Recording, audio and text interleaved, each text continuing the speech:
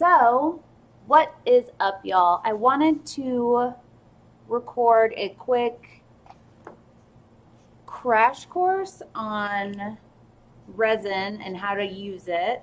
That will work if you're brand new to resin or if you just need a back to the basics type video. This is the video for you. So let's start out with what resin I'm using. This is Stone Coat Art Coat resin. This is a 1-to-1 resin that has a very long working time. It has UV resistance that's like some of the best on the market.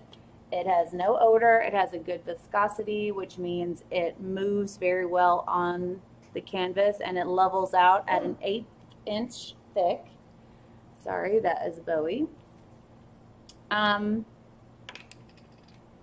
And it's just great. It has a high heat resistance up to 500 degrees Fahrenheit, and that's awesome if you're going to also be making coasters or trivets or hot pan holders. It comes in 2 parts. So if you get a 1-gallon kit, which this would be, you get ½ gallon of part B and ½ gallon of part A. So when you go to mix it, it's a 1-to-1 ratio, which means however much of this one you use the same amount of this one. And the cup I'm using today is a graduated cup, which gives me these little notches on the side so I can see how much I poured in of one, and I can just match that of the other one. So for the 2 canvases I'm going to work on today, I'm going to make 10 ounces, which probably is going to be a little bit too much, but it's better to have too much than not enough.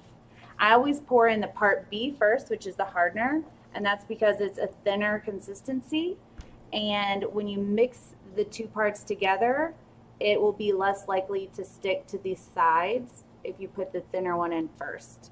So put the thin one in and then put the thicker one, which would be the part A, which is the resin.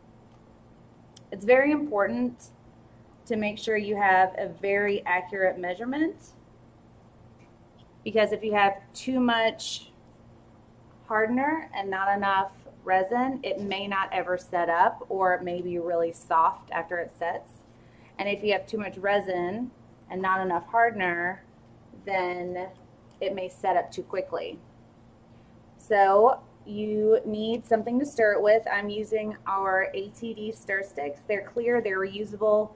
After you use it, just wipe it off with an alcohol rag, and it's good to go for the next time you use it.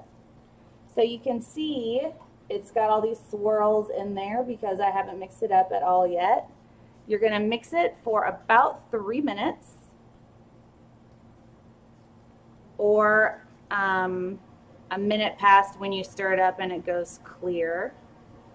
Let me change the angle of this camera so you can see more of what I'm doing. See how it's got almost a pearl, look to it, and it's not exactly clear. Once you mix it all the way up, it'll be really crystal clear no matter what brand of resin you're using. Most resins have about a 45-minute working time. This resin, I usually can work it about 2 hours if I need to, but that's under ideal conditions. And for resin, the ideal conditions are a dry 73 to 75 Fahrenheit. When you mix your resin up, you're going to see some bubbles start to mix in as well. That's just going to happen when you mix your part A and part B together. It's nothing to get worked up about. It's something that we're going to address later. You can see that it's getting clearer, but there's little bubbles in there. When you're mixing it up, you have to make sure that you scrape the sides and the bottom of your cup, as well as the stir stick you're using, because if you don't fully incorporate everything in your cup, then you may end up with weak spots in your resin painting. So it may set up perfectly, except for a little spot will be a little bit soft. And if it's soft after a few days, then it's just never going to set, and you have to Dremel it out, clean it, and do a flood coat. It's a pain, so better safe than sorry, and mix it for the recommended amount of time for whatever resin you're using. There's usually instructions on the back that tell you best uses. But most of them say mix for about 3 minutes. Some of them are measured by weight instead of volume, so you have to have a scale for those. But most of the resins you can just do visually, make sure it's equal parts instead of weighing it. Now, some people mix in large quantities and they'll use like a power tool, which is also okay. You'll mix more bubbles into the resin that way, but you'll get it mixed up more quickly. And we're going to add heat later on to pop the little bubbles. But that is nothing we need to worry about just yet. Also, there are resins that are 2-to-1, 4-to-1, 8-to-1. Those are usually for floors or casting. That's a whole nother ball of wax. If you're doing just artwork, make sure you're getting a resin that is for artwork so that it'll set up better, and it will, usually the art resins have a better UV resistance, which is really important, especially if you use any kind of white. If you use a resin that doesn't have very good UV resistance, then it'll yellow over time, because ultimately what a resin is a plastic. So after you're sure you have everything mixed up really well, it's time to start mixing your colors. Fun fact, sometimes you'll read on resin that you should mix it in one bucket, pour it into another one, mix it, and then pour it back into the first one. That's just to make sure you get everything scraped off the sides, but if you just make sure you scrape the sides every few seconds while you're mixing it, you'll have a full incorporation and you don't have to waste another bucket. After you're done using this, you can take an alcohol rag, wipe the inside out, and reuse these as well as your stir sticks.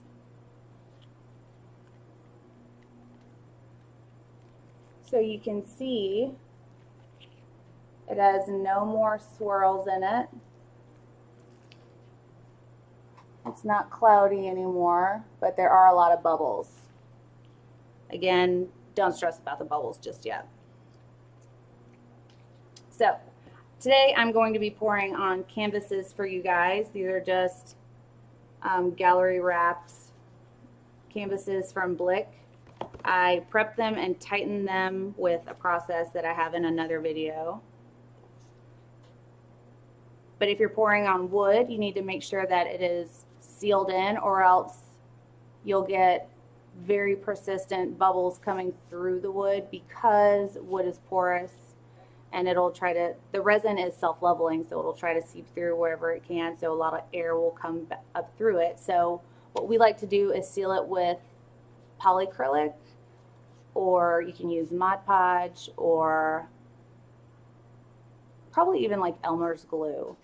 Don't forget to get the sides and the back, get all of it so you're sure everything is well sealed in. So now that we have our boards, the colors that I'm going to use today are from a couple different brands. I'm going to be using China Blue from Color Obsession. This is a paste.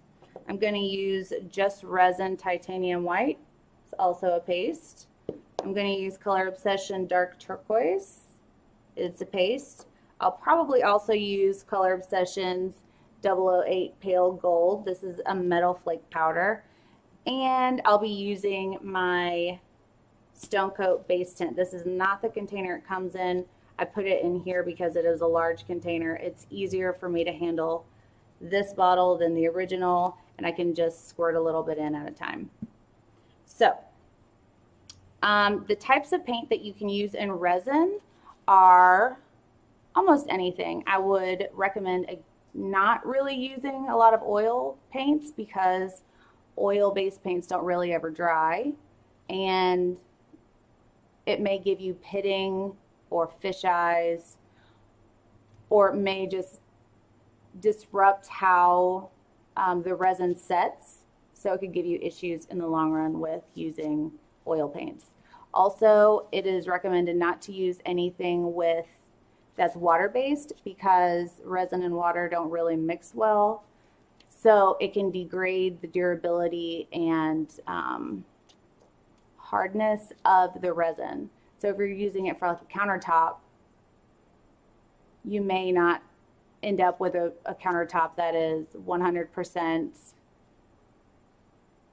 rugged or chemical resistant or water resistant, or resistant to the 500 degrees Fahrenheit that this resin boasts, because the water can break down the chemical components in the resin. So just keep that in mind. You can also use water-based paints. Just make sure you do a clear coat of just the resin over the finished piece, like the next day after it's set up.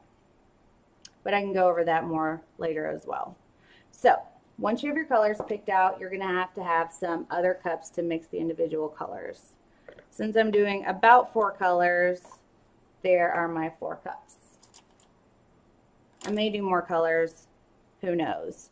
It is my belief for my artwork that you really want to keep the colors very simple and very minimal, because for every color you use, once those colors interact with each other, they're going to make at least one more color, and you don't want to overwhelm your palette and make things too busy.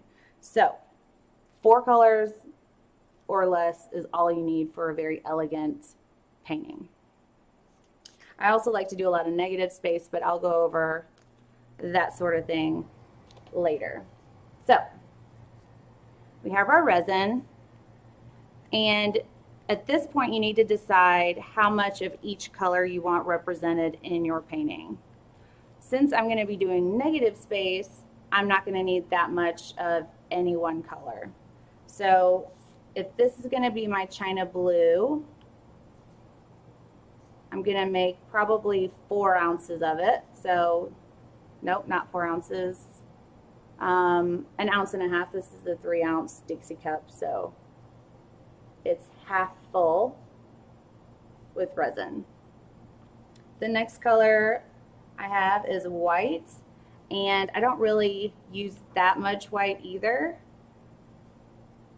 but for the purposes of demo, I'm going to make a little bit extra. Next color is dark turquoise. I'm going to fill it halfway up for this one as well. And then I have the gold. The thing about using metallics like these in resin is that they tend to take over. So I usually only use those as an accent color. So I'm filling this 1/3 of the way up at most, because I'm not going to use that much of the color in the piece. So I don't need to make that much of it in the resin. Conserve when you can. So this is what a paste looks like from Color Obsession. It is just like a very thick, nope, you're not in that camera, you're over here. It is a very thick consistency paint. It kind of looks like an acrylic paint, slightly thinner. These are epoxy pastes. They are made to use in resin specifically. And the importance of that is when it's made for resin, it mixes in and can't even think of the word right now, but it just easily mixes into the resin without giving you like freckles of solid color. It just kind of melts into the resin. It's very smooth, and it just makes it easier. If you use things like acrylic paints in resin, not only is acrylic paint water-based, but sometimes you can get dried acrylic paint in the bottles, and those dry chunks of acrylic definitely won't mix into the resin. So you'll have to pick out chunks of paint flakes while you're doing your painting, as opposed to just it mixing smoothly into the resin. So that was the China Blue. If you do use acrylics, just make sure you like sift it, run it through a strainer. Yeah, run it through a strainer first. This next color is just resin white. And in resin world, what white you use is very important because different pastes will give you different types of cells. Cells are very desirable in resin artwork, and a lot of times that comes down to what white you're using. This particular white will give you frothy cells and like lacing, and the white base tint that I showed you guys in the squeeze bottle gives more like webbing, but I'll demo the difference in just a minute. The next color is my all-time favorite. It is dark turquoise. It looks black, but it is just a super deep, rich turquoise. So the amount of paint you want to mix into your resin is about 10% paint to resin ratio. Basically, if you stir your paint in your jar that it comes in, usually if you're working in Dixie cups, the amount that's still on your stir stick when you pull it out is about the amount that you want to use in there anyways. You can always add more paint. It's impossible to take it out. So just build your color. That's easy to do if you're using a resin that has a long working time or open time. Many craft resins that you can get at hobby stores only give you about 45 minutes to work with it. So you have to move really quickly. But this has 2-hour working time, so I can chat about it and take my time, not rush through it. It's a luxury. So that paint is already mixed in and is well incorporated into my resin already. Most of the pastes are going to be opaque, as well as the powders. I do have some tints that are transparent. Color Obsession makes some really lovely, very pigmented tints. Beautiful white. It's almost too white. You can't even really see it in the camera. This next color is the dark turquoise. Just like when you're mixing your part A and part B of resin together and you scrape the sides and the stir stick, also make sure you do that when you mix your colors, so that everything is very well incorporated. That's the word I was trying to think of earlier. All right, for powders, we also recommend to put resin in your cup, then add the color, and then top it off with more resin, so that when you try to mix it together, it doesn't plume up in your face. Also, I use more than 10% with my powders. I kind of overload it because I feel like it sticks together better when you have more of the powder. That may be just my assumption, but it seems to work that way for me.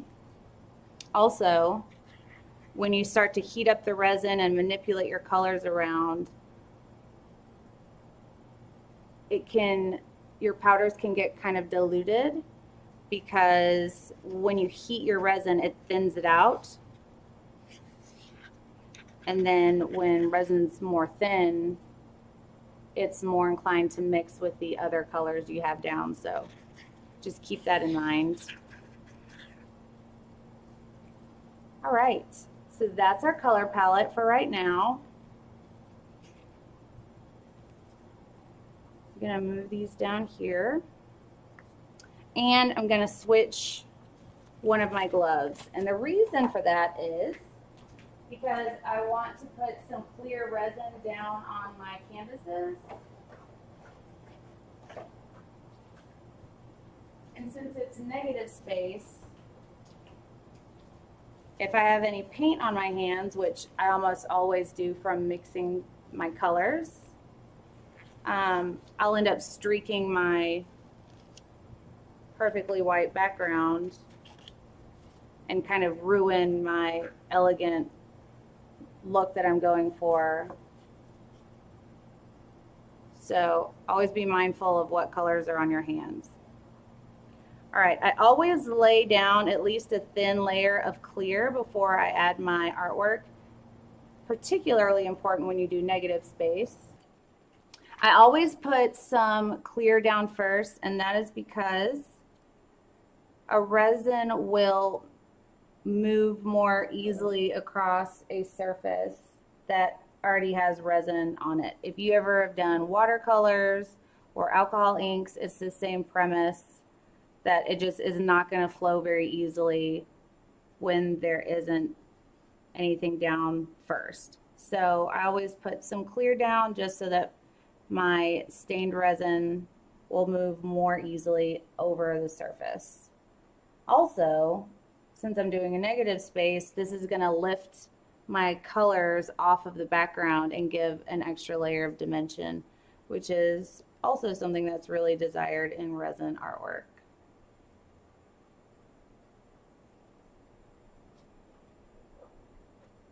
A lot of people sometimes will use like a spatula to move their resin around. I like to use my fingers. It lets me see if there's any impurities in the canvas and how thick the resin is in different areas of the canvas. That being said though, it's gonna self-level anyways. It'll self-level to an 1/8 inch. Now I have a nice even layer of resin across the whole surface. You'll notice that there are bubbles in the surface. Not an issue. We're going to use a heat gun to pop those bubbles. You can use any heat gun really. I wouldn't recommend a blow dryer just because that's going to push more air than you really need. You don't want to blow all of your resin off of the surface.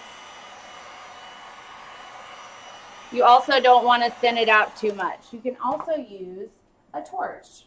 Oftentimes I'll use a torch instead. Make sure if you're using a torch there's no alcohol laying around that may catch on fire, because that is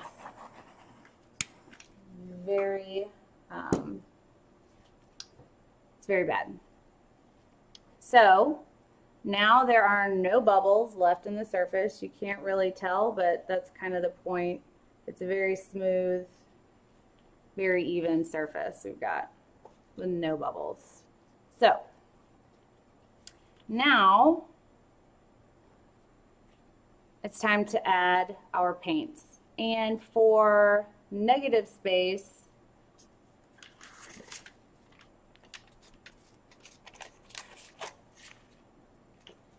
you really want to be mindful of how much resin you put down, because you're going to be moving and manipulating your paint and you don't want it to just take over. That'll eat up all the negative space that you wanted to keep white on this one. So I'm just going to run it through both of these. And I'm going to start pouring off of the canvas, because if you start pouring on the canvas, it'll leave kind of a blob. And if you start pouring off the canvas, then you'll have an even stream all the way across it. It's very important to know where you're going before you start pouring, because if you hesitate, you'll get these little squiggles, and you want it to be an even flow. So start pouring off and come all the way across. That's almost a blob. See how it's a little bit too thick right here as opposed to the consistency of it the rest of the length. Just keep that in mind. So next, I'm going to mix up some Just Resin white with my white base tint from Stone Coat.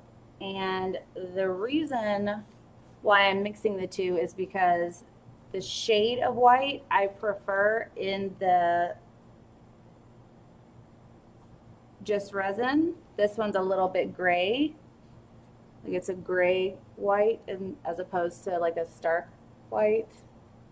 I don't know, it's maybe hard to tell on this camera, but this is definitely not as pure white as this one, which is fine because you can mix epoxy paints with other epoxy paints, even if it's not the same brand, which is awesome.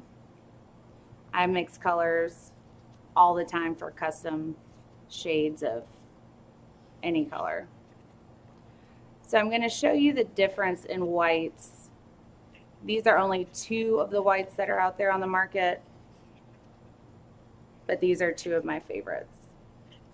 I'm also a fan of Color Obsession's Snow White. It's very similar to the titanium white. So now I'm going to add some of the white from Stone Coat and Just Resin mixed together. I'm just going to add it right through there. And I'm going through some of the colors so that I can get a cell structure on the inside of my color wave as opposed to just on the outer edges. You can pour your colors right next to each other or overlapping. It all is what you feel like doing. There's really not a wrong way to do this. It's all what you feel like doing once you've learned the basics. And the basics ultimately are how to mix your resin, what can be mixed into resin, and some simple techniques, which I'm going to go over for you guys as well. I'm also going to put some of the white on the outside. This is the white that has the Stone Coat mixed into it. And I'm going to put a vein of the gold through here. This is going to be a finer line than the other ones because it'll take over your piece if you're not careful. I'm also going to add a little bit more of the turquoise.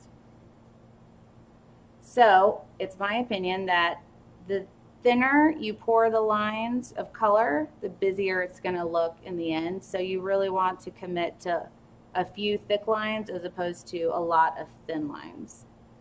So now I'm going to add some heat. You can do this with a torch or a heat gun. This is just a like creme brulee torch.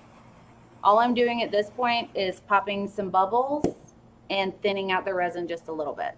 Now, you don't want to thin your resin out too much for a few reasons. If you thin it out too much, it will run off of your surface.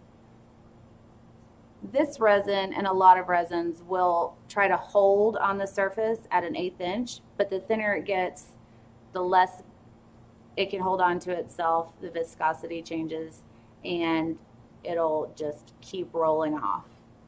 Also important to make sure wherever you're painting at, or wherever you're going to set it up to completely set like overnight, has to be perfectly level, because if you're even a little bit low, that's where all your resin's going to go. Think about it as if you had water somewhere, like on a table, and it was just a little bit down on any edge. That's where the water is going to run. So if you like what your shape is, make sure everything's super level or else everything's going to run off. And that is incredibly frustrating.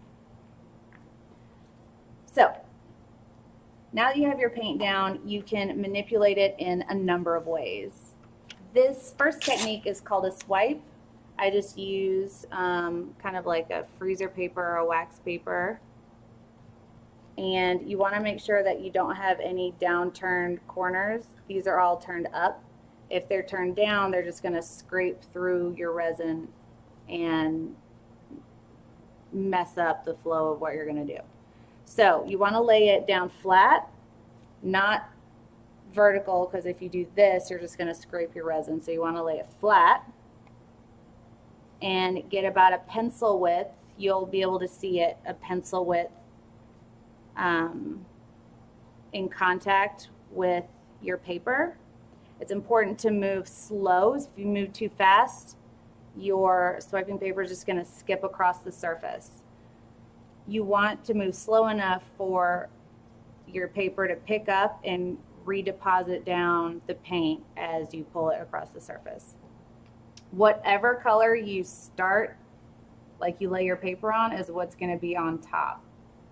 So now I have about a pencil width picked up. You can see the dark right there. And I'm just going to take my time and pull it across the surface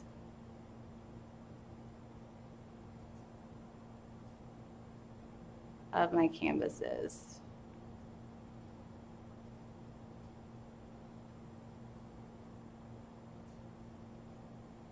Just like that. See that fun little gradation across the surface? Now, once I hit heat on that, it's going to sell up. And that is what I was talking about before, something that's really desired in resin work. You can see those little holes, these little differences in color, and these little cells are going to grow as the resin settles and relaxes on the surface of the canvas. And now you can see, even from that little amount of time, these cells really starting to come up in the piece. Now that's something that people really like to see in this type of artwork. So that's one way of doing it. Now for this other type of white that I was telling you about, I'm going to put just a little bit right here. And this is going to give me, these are large cells, and this is going to give me more like a frothy type of cell. And this is what I would use for, like, if I was going to do an ocean pour, something like that. Dang it. So for frothy cells, I recommend using a torch because you want to heat the top layer of resin at a different rate than the bottom layer, and this is going to hit the top layer way harder and faster than what a heat gun is going to do. So what I'm going to do is heat it and tilt it, and that's going to give me some frothy wave-like cells.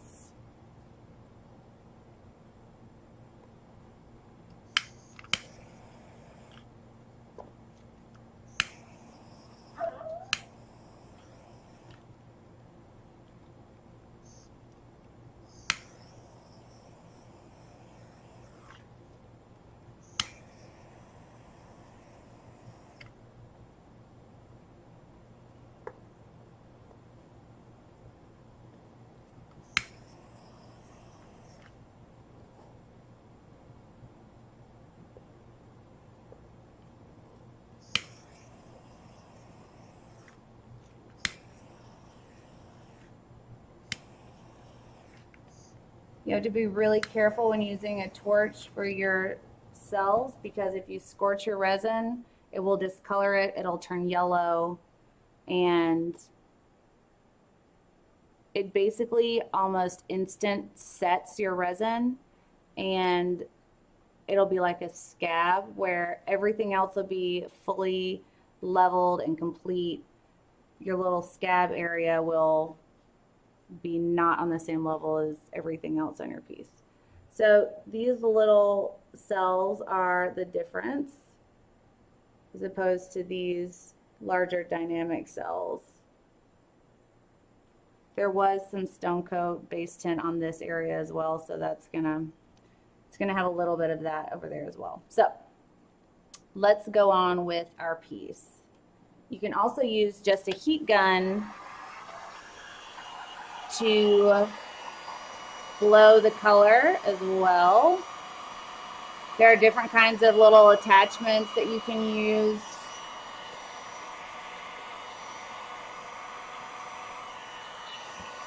I prefer the swipe technique right now because it prevents you from using too much heat with a heat gun or a torch. The thing with using too much heat is, other than it thinning out your resin and it could just all blob off, is that for cell structure, you don't want to overheat it because if the resin's too thin, it doesn't have anything to keep the cells together. So just keep that in mind.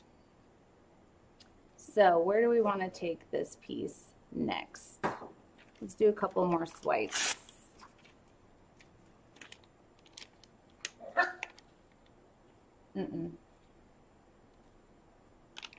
I always say to pull your swipes towards you. If, like, say I wanted to swipe through this way,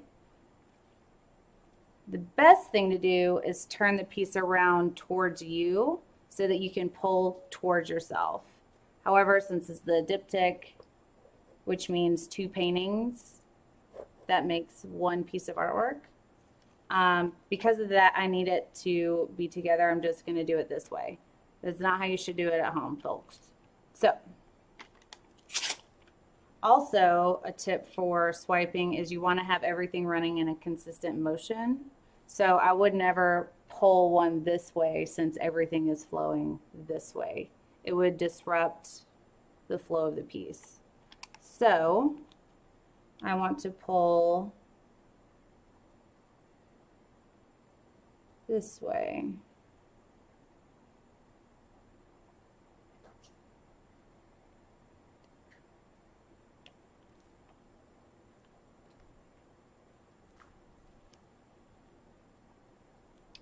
Feel like there's something missing right here, so I'm going to add more paint and then do another pull through this way.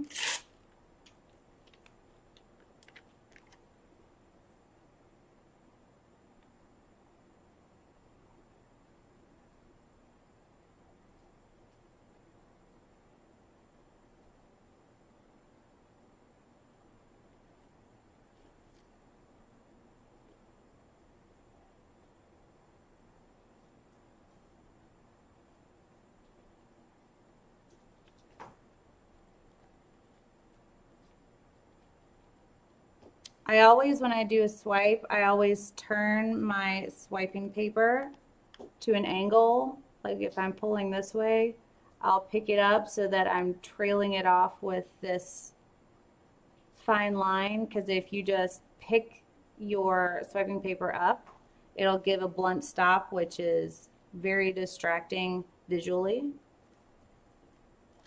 Now let's see what cells we have in these little groups of swipes we just did.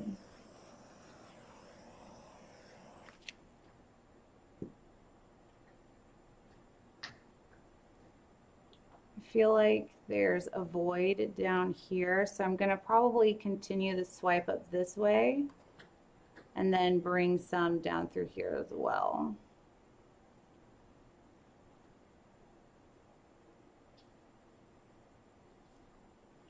Let's just get another piece of paper.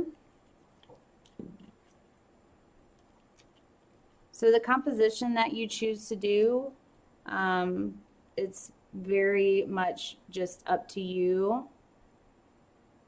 There are so many different ways to apply resin to things. You can do puddle pours, you can do swipes, you can do balloon smashes, you can do squishes, you could do flip cups, you do flip and drag. There are so many different ways to apply resin. Literally endless. And there's, I'm sure, a million different things that has still yet to be discovered. So don't ever get discouraged when you're doing resin. There's always something new to discover or to learn.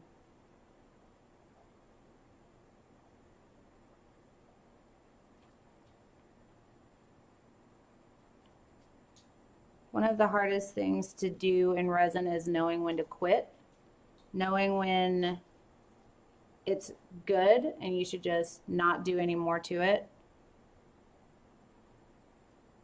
I have a really hard time with knowing when to stop.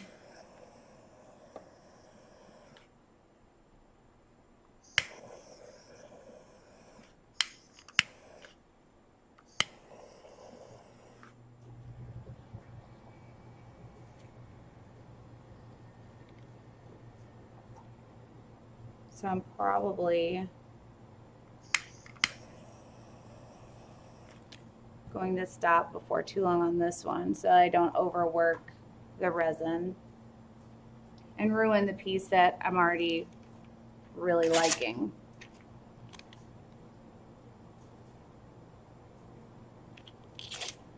The only thing I feel like I need to adjust is these rounded points as opposed to these very thin trailed off points.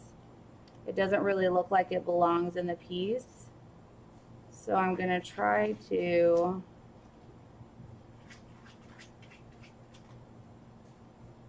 make these look like they belong.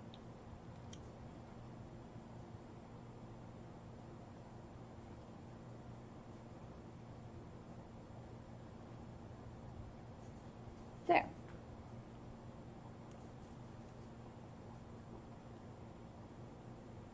I think that is just peachy.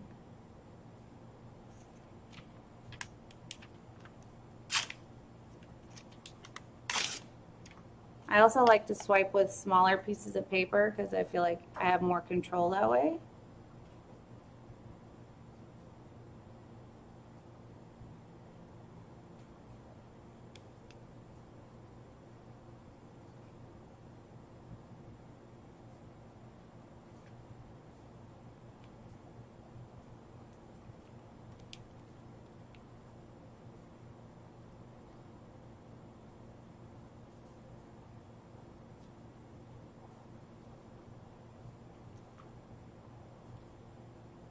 I think I like it.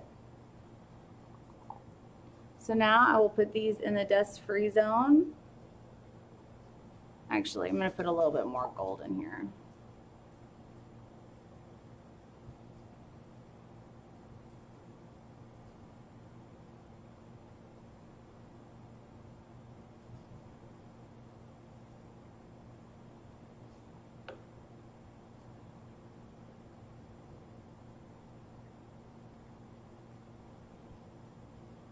Just a little.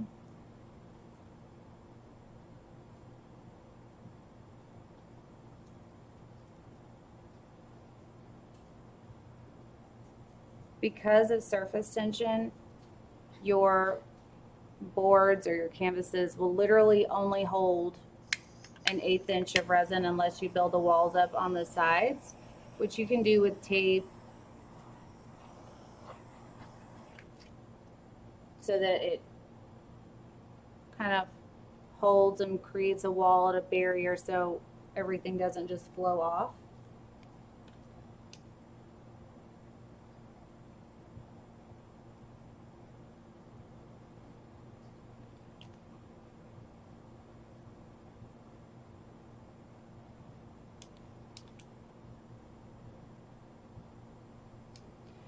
So,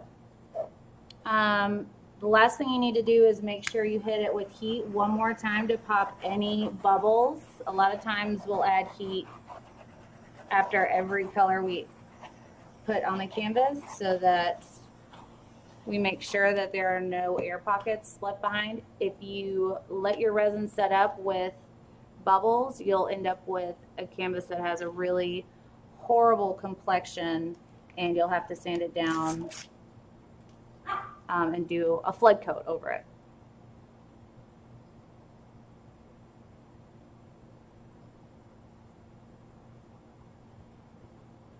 There we go.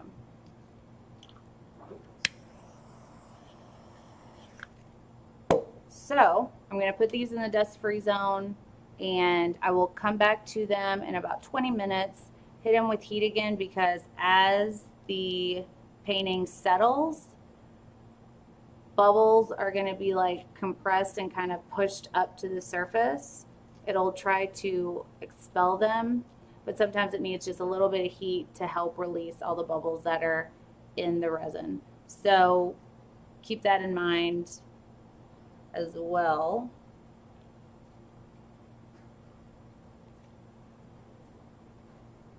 I'm just picking up some resin that has flown off the edge over here.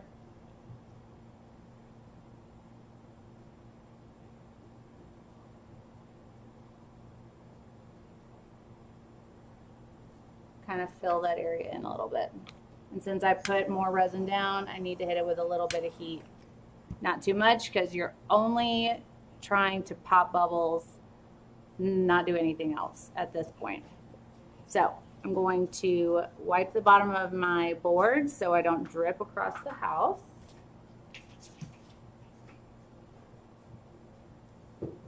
And we lay our boards on a plastic sheet, and it's important that it's plastic because resin doesn't stick to plastic, so the next day you can just pop these right off of the board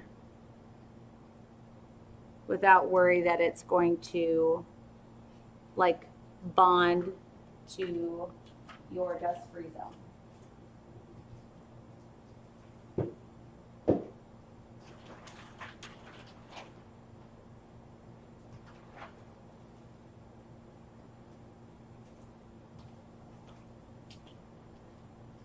So it looks like I have some resin left over. Nah, I'm not gonna do coasters.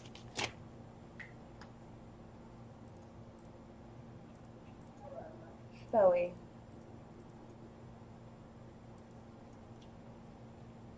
So we're gonna let those set overnight, and in the morning they'll be dry enough for me to pick up, look at. I wouldn't be able to set anything on them.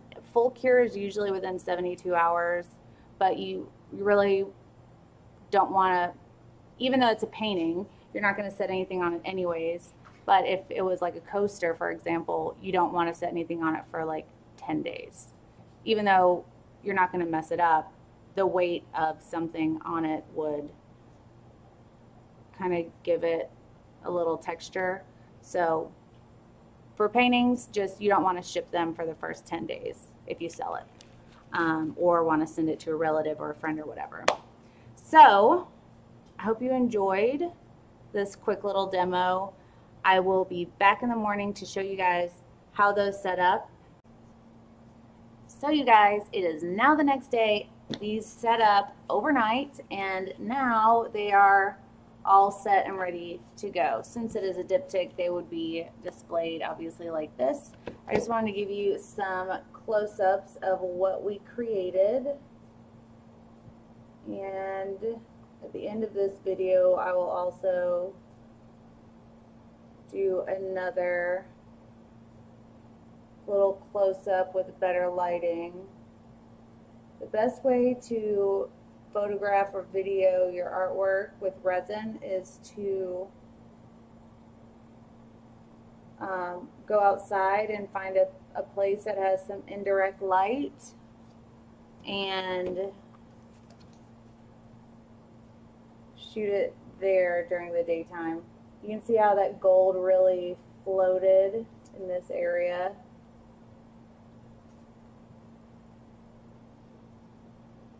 It's one of my favorite things about that gold.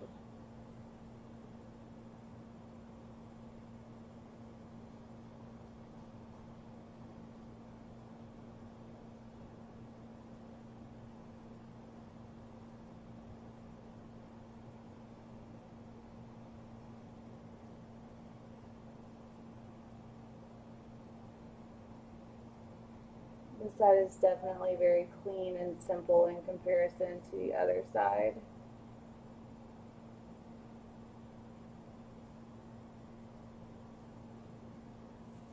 But they set up perfectly smooth.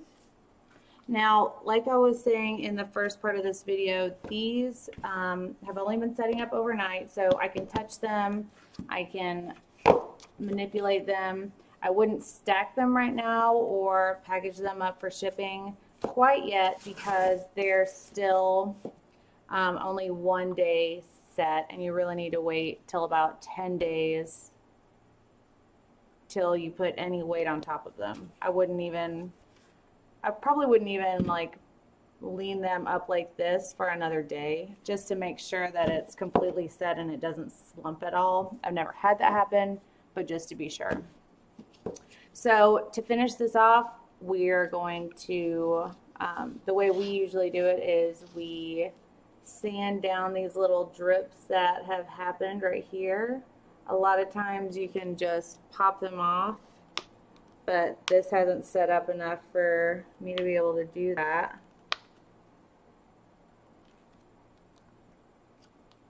Well, this one's coming off. You can just pop those little dots off of the back. See where it came from right here. And then we will spray paint it a solid color, and probably the sides as well, unless otherwise requested by the buyer, because it's a little bit sloppy. Sometimes people like to see the story of the movement of the paint, and so they want to leave it. Other times not. So if they request me to paint the sides, then I will lay it upside down and spray paint the sides and the back, and then I would sign it. For this particular piece, I would sign it right here, but if it was just one painting, since it is abstract, and you could decide to hang it any way at all, I would just rotate it around and find out which way I prefer it. And if it was one solo piece, I would probably still prefer it this way. Most of my pieces tend to go bottom left to upper right anyways. So I would sign it on the bottom right side edge of whatever way that I would display it, just in case I sold it to somebody and they would be like, well, I like it this way. And if I had signed it right here, then my signature would be upside down. So that's why we sign on the bottom right side of the way that we would prefer to hang it. That's an indicator for the purchaser of how you should display it, but it's not like the final end all be all. And the buyer has some kind of say as to how the piece is displayed. So, hope you enjoyed this tutorial and you enjoy your resin addiction. Now you can get all the things that I used in this video on our website, www.artisttilldeath.com, 2 T's, 2 L's. And if you have any questions at all, you can always reach out to us. This is how you can get a hold of us. You can follow us on Instagram, Facebook, Twitter, Snapchat. You can hit us up in email, or you can send us some snail mail if you have any questions. We are always down to help. Just hit us up however you like. Or you can check us out on YouTube. Artist Till Death is our screen name. We would love to help you guys out. Let us know what you want to learn, and we will happily teach you. Till next time, we'll see y'all later.